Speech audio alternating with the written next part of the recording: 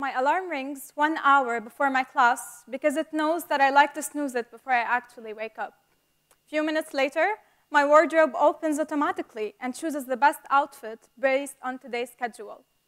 My smart home system senses that I'm a bit stressed for today's talk, so it prepares for me tea instead of coffee. And my breakfast starts preparing itself based on my diet schedule that I never really follow. After I finish, my self-driving car arrives and picks me up. So none of what I mentioned earlier has actually happened. But this could be a regular day in the near future. As a child, I was always curious about everything going around me. I asked so many questions, and I had a lot of ideas in mind that I was eager to make them happen once I grew up. That's why I worked really hard, and I earned a full scholarship to study computer engineering during my undergraduate studies. I chose this major because I felt it was the magic wand that would allow me to transform all those crazy ideas into actual plans. And then I decided not to stop there and to pursue my master's degree and enhance my knowledge further in the field. At that time, I was interested in artificial intelligence and fascinated by all the breakthroughs, but I felt it was too hard or complex for me to work with. It all started when I developed with my teammates a project which can detect emotions in Arabic tweets like sad, happy, angry, and various other emotions automatically.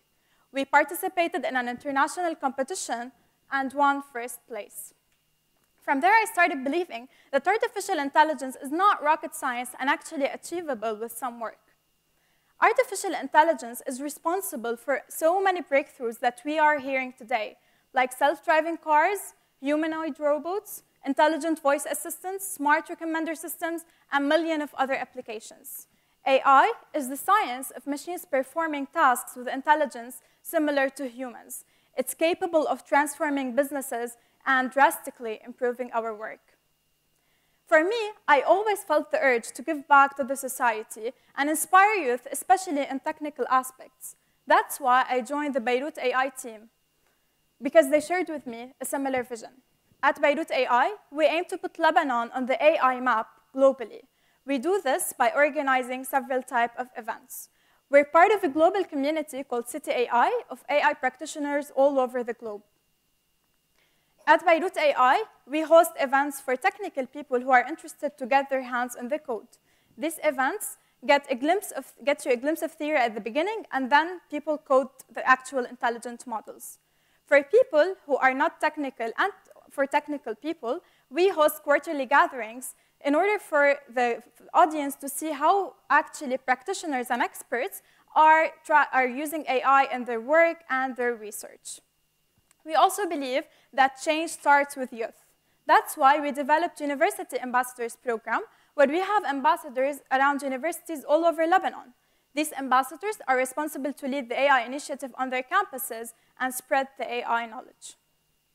At Beirut AI, we aim to create a community, a local community of AI practitioners where anyone can join, share their knowledge, and with the rest. So what is our vision for AI for Lebanon? We believe that Lebanon can be the AI hub of the region. And we achieve this through two main components. The first one is education. We need to have people who can carry on AI projects from A to Z.